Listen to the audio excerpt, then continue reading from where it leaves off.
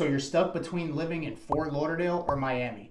Well, to the outside eye, these cities can seem very similar, but if you live in Florida, you know that's not the case.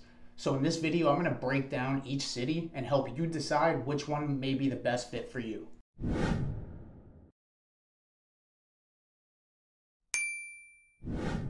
Okay, so I do a ton of videos of what it's like to eat, sleep, live, work, play, and buy real estate here in South Florida. So if that's what you're looking for, make sure to subscribe, tap the little bell to be notified every time I drop a new video. Also, I've helped a ton of clients relocate here from out of state. That's what I specialize in. So if you're planning on moving or relocating to South Florida, I'm gonna leave my number below. Make sure you call, text, or email me, and I got your back when moving down here. All right, so Fort Lauderdale or Miami. So like I said, to the outside eye, they may look like the same thing, but you'll quickly realize that each city has a different vibe and a different lifestyle. So we're gonna look at 4 different categories and talk about each one to help you pick which may be the best city for you. Okay, so starting off with housing and cost of living. So Fort Lauderdale comes in with an average cost of living at 24% higher than the national average, with the median sales price being about $450,000. So Fort Lauderdale does offer a wider range of options as far as housing goes. You can get a home starting in the mid 200s, and it ranges right now all the way up to about $35 million is the highest price home in Fort Lauderdale. And with about 700 single family homes on the market, about 350 of them are priced over $1 million. So in Miami, the cost of living is about 17% higher than the national average, with a median sales price of about $596,000.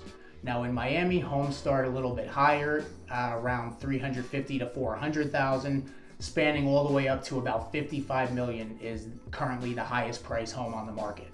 And in Miami, there's currently about 2,200 single family homes for sale, with about 800 of them being over $1 million.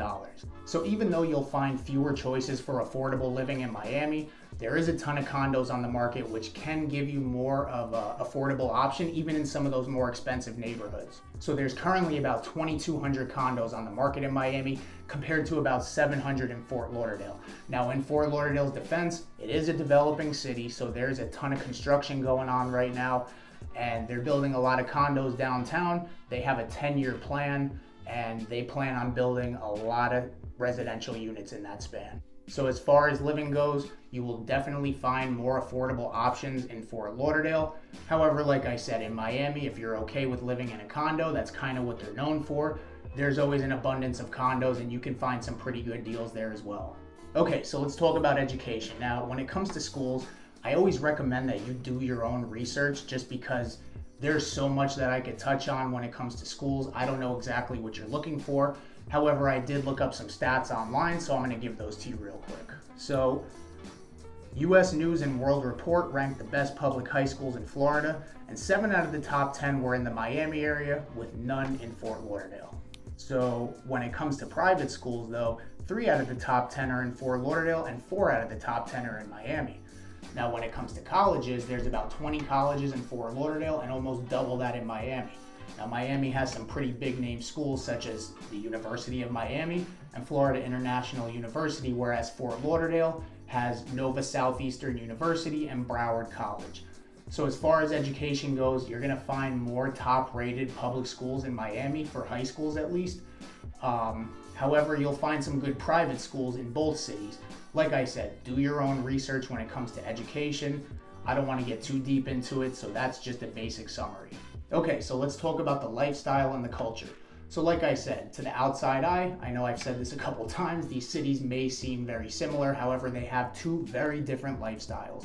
So Miami is more of that fast-paced, hustle and bustle, party never stops type of atmosphere, whereas Fort Lauderdale is more relaxed, laid back with a suburban feel. Miami is a hub for art and culture with events like Art Basel and neighborhoods like Wynwood, where you're gonna find just a ton of artwork all over the buildings, graffiti, local artists, local businesses, stuff like that. Fort Lauderdale does have its own version of Wynwood called Flagler Village, which actually is becoming the hub in Fort Lauderdale for a lot of young professionals and artists and local businesses. So as far as food goes, Miami pretty much has it all, with a heavy influence on Latin food, especially Cuban. In Miami, you can pretty much go to any corner and find a walk-up window where you can get a cafe con leche, which, if you don't know, it's a very strong Cuban espresso. Highly recommended. Now in Fort Lauderdale, you can find stuff like that. You're just not going to find it with the same type of convenience that you find it in Miami. Miami also has a lot more culturally diverse neighborhoods, such as Little Havana and Little Haiti, just to name a few. As for Fort Lauderdale, like I mentioned, it's a lot more laid back, and there's a heavier influence on boating and fishing in Fort Lauderdale. Now, I've mentioned in previous videos that they call Fort Lauderdale the Venice of America and the yachting capital of the world, due to it having over 300 miles of canals and waterways that run through the area, which makes it a popular destination for boaters, yachters, and just anybody who's into water sports. Now, as far as food goes in Fort Lauderdale, you can still find everything there, but there's more of a heavy influence on seafood. But like I said, you can still find a lot of good food here. You're just not going to find it with the same type of convenience that you will in Miami, or the same abundance that you will as Miami. All right, so let's talk about travel. So a big con that both these cities have is the traffic. And believe it or not, one is worse than the other. So in both cities, you're bound to hit traffic at any time of the day. But if you want to avoid traffic altogether, both of the cities do offer a wide range of public transportation, from the buses to rideshare to the train, and even the Bright Line, which is a high-speed train. And then in Miami, you also have the Metro Mover, which is pretty much just like a subway except above ground. Now, both counties offer the low-cost daily train that runs between the Tri-County area, which is called the Tri-Rail in Broward County, and the Metro Rail in Miami-Dade, and they both run between the airports as well.